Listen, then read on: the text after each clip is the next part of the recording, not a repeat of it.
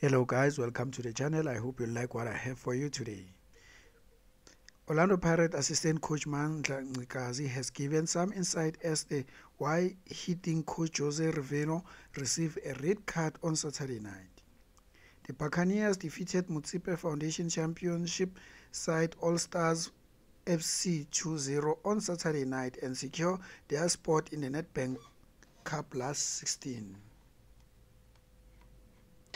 The Soweto Giants did have to play final half 4 without their Spanish head coach, who shown a straight red card by the referee.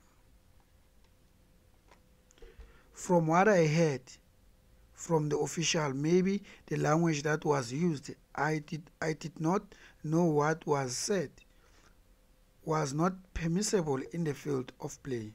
Ncikazi told the source. That's all for today. Please don't forget to subscribe, like and share, and leave your comment below. Thank you.